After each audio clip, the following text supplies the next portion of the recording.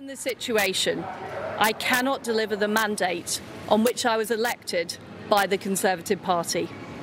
I have therefore spoken to His Majesty the King to notify him that I am resigning as leader of the Conservative Party. This morning I met the chairman of the 1922 committee, Sir Graham Brady. We've agreed that there will be a leadership election to be completed within the next week.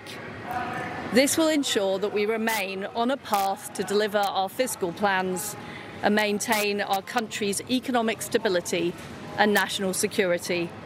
I will remain as Prime Minister until a successor has been chosen. Thank you.